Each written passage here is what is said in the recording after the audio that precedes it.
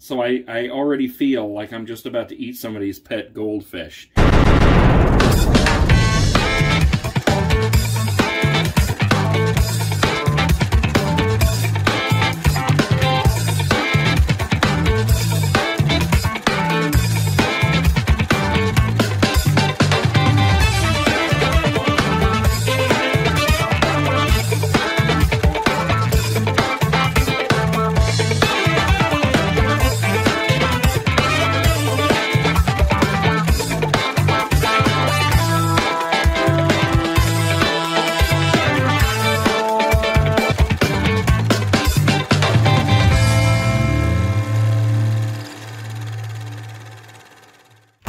Alright guys, it is time once again to start preparing for an awesome Saturday night. As you can see, I have another black eye. Thank you once again to the same granddaughter who did it the last time. If you don't remember, or if you never saw that, you'll have to go back to like October, where I did the haunted car wash, and I filmed at the Racks in Lancaster, Ohio, and I got this big blazing black eye because she had dropped, in fact, I think I saved it, yeah, she dropped this on my eye the last time and gave me a black eye. And this time, they were crawling on me and we were fighting over the remote for the TV. When I say fighting, I mean just playing. And Little reached over and accidentally poked me in the eye. And I just said, "Oh, you just hit me in the eye." And then the baby, Aurora, she headbutted me right in the eye, in the exact same spot as where she hit me with that glass lid. So here I am once again with a black eye. But that's not going to stop me. We're going to have an awesome night. I'm sure you can tell by the title of this show this time that we are going to watch Cloudy with a Chance of Meatballs, but we're going to have a double feature because part 2 came on this. This was like, I don't know, $6 or $8 over at the Dollar General, and I got both movies. I know I've seen part 1 a million times, but I'm not sure about part 2, so this will be kind of a treat because I don't think I've ever seen that one. But we're also going to make meatballs. So the first thing I had to do was thaw some hamburger, because all of mine was frozen, so there's a couple pounds of that. I don't know if this stuff is still good. Spicy Marinara by Victoria. This is one of the kinds that I use for low carbs. We'll test it out. But I actually also have a whole thing of Prego, because I made some meatballs last week, too. And that'll be okay because, I mean, I'm not going to eat a lot of the sauce anyway. Do we need anything else in here? I don't think so at the moment. But we do need some spices and things. We're going to use grated Parmesan instead of breadcrumbs. And then let's see. Ah, yes, we got minced onion. Onion powder. I don't think we'll need that because we got the minced onion. Let's see. What else do we have here? A little bit of salt. A little bit of pepper. Ooh, garlic powder. In fact, I believe we have some, yes, minced garlic. And looky here, basil pesto will do it. And here's some Italian seasoning. That should be good enough right there. Also going to use the slow cooker to cook these slowly. But not before we put them on parchment paper and bake them in the oven. We also need that pan. Alright, let's get this plugged in. Put it on high. And then we're going to put our sauce in there and get that warming up.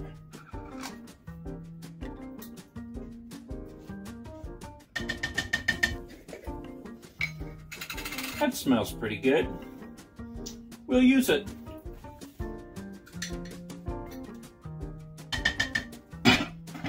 Set that aside.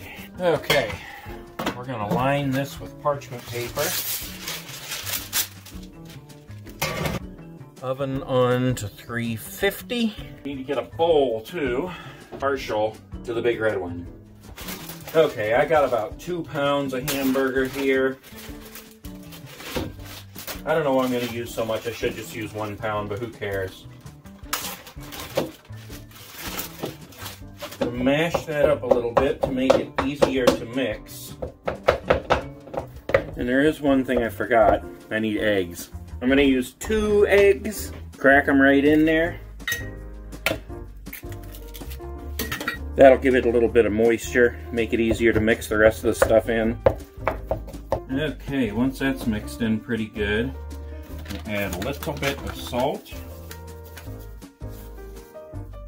black pepper, minced garlic.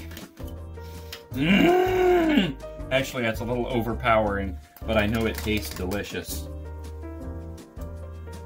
That's about 2 tablespoons. That's the kind of thing you put in there for your own taste. Also going to put in basil pesto.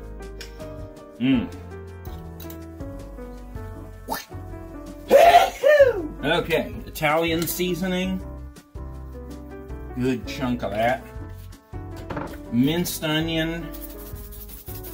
And here's the thing, the reason I don't put just chopped up onion in this is because chopped up onion will cause the hamburger to fall apart. You want these hamburger balls to stick together.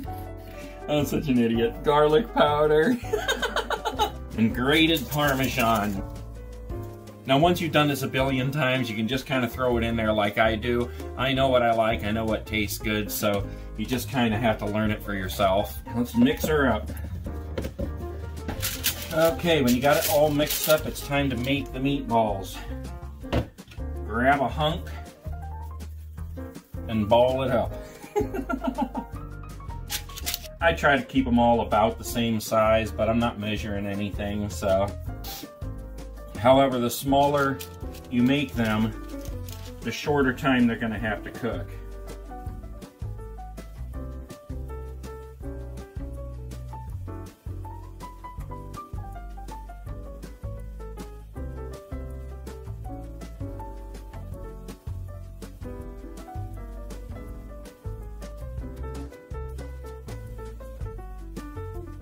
Okay, so as you can see, we got 23 meatballs. I could have made a lot of those much smaller and we probably could have got 30 to 35 meatballs out of that, but I like them big. So these are going to go in the oven at 350 for about 15 minutes, maybe 20, just long enough to kind of get the shell of them in the form of a meatball so they're not falling apart in the slow cooker.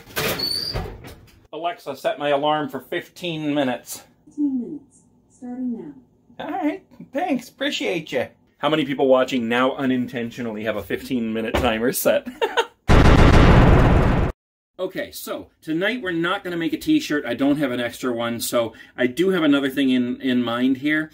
And I like to do cool things with movies that ties like the snacks and everything you're doing in with the movie.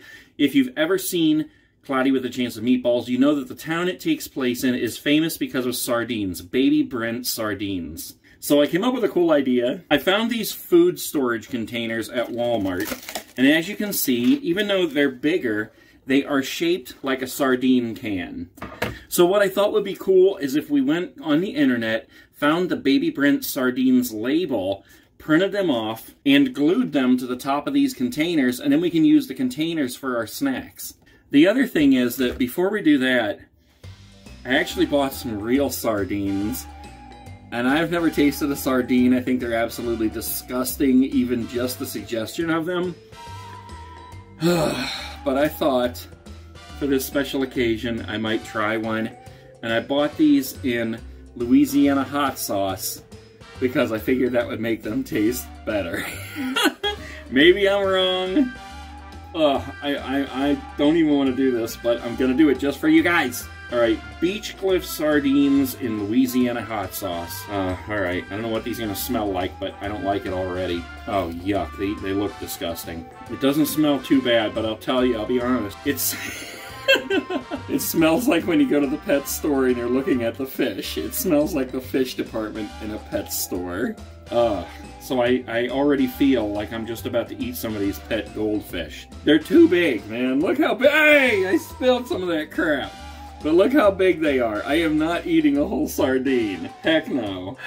Alright, let's get down to business. Alright, I got a nice big glass of water to wash this disgustingness down with. Maybe it won't be so bad. I mean, look. The skin is on. It's shiny.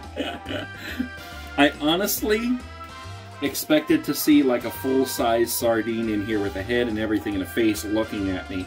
I'm not thrilled about this. Okay, the inside looks like tuna. And I do like tuna. That's what the inside looks like. Smells like a goldfish. Looks like a tuna. Dip it in the hot sauce for all the hotties in Louisiana. Oh, dear Lord. Dear Lord, thank you for this delicious food. There are starving people in Ethiopia. 3, 2, 1. Okay, hold on. Let me take a drink.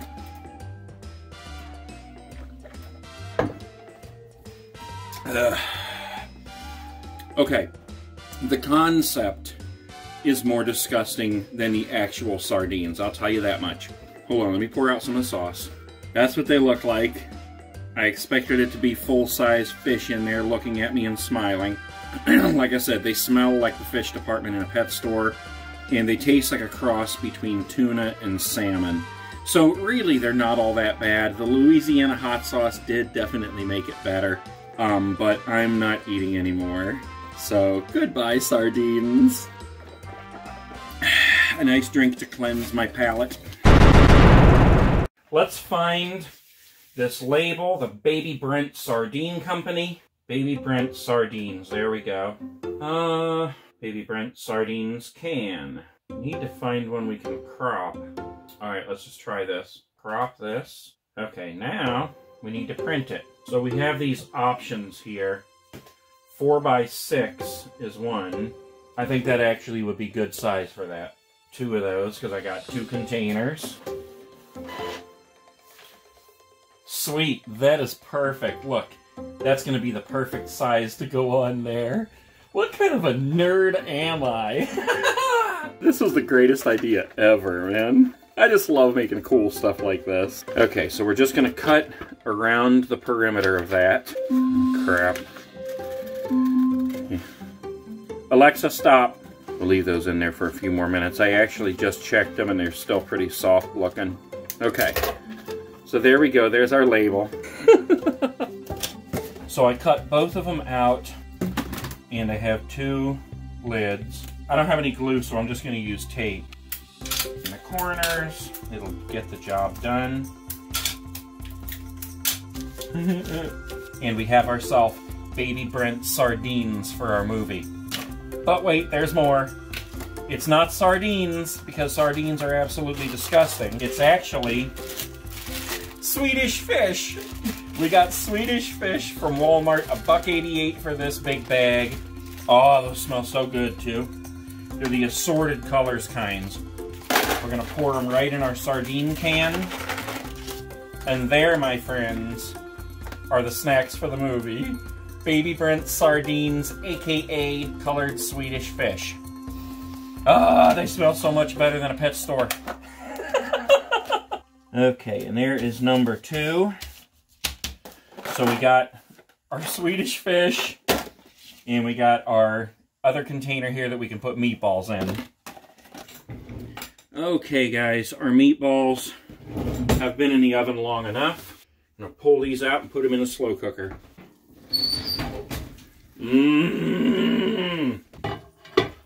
One at a time, make sure they get covered with sauce.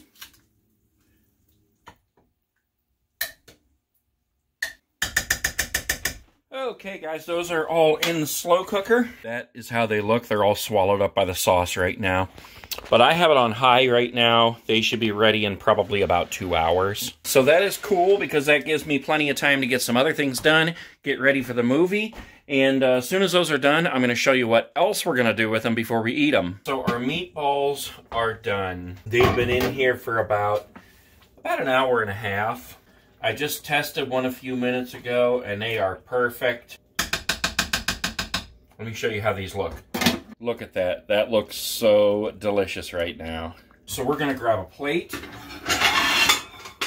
And we're going to make meatball wraps. You could make meatball subs, and they would be absolutely delicious, but I can't have the bread.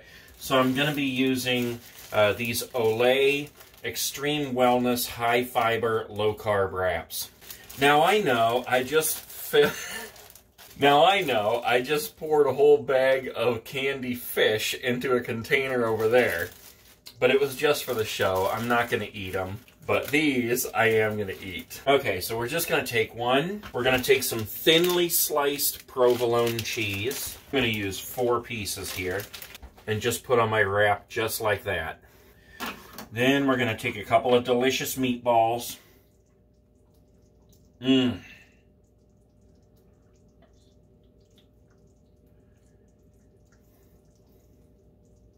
4 of them to be exact. Right in there. Just going to use a little bit of sauce.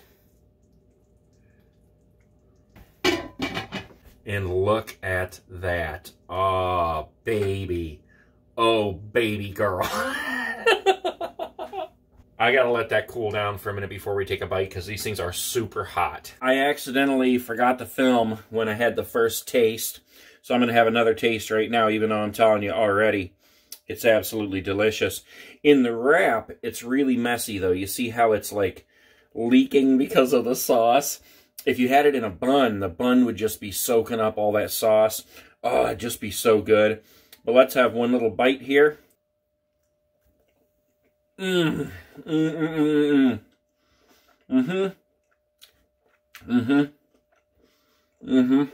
Absolutely delicious.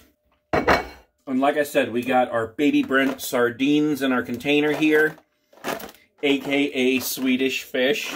We got one more container here. You could either fill this up with meatballs and just sit there and munch the meatballs or whatever. But I thought that would be a cool little addition to the movie night. And we got Cloudy with a Chance of Meatballs Part 1 and 2. So guys, I'm going to enjoy some of these meatballs, watch these movies. Post your pictures of your own movie nights and snacks on the Facebook page, that Nate Guys and Gals. Come on over there and join up. And I will see you guys next Saturday.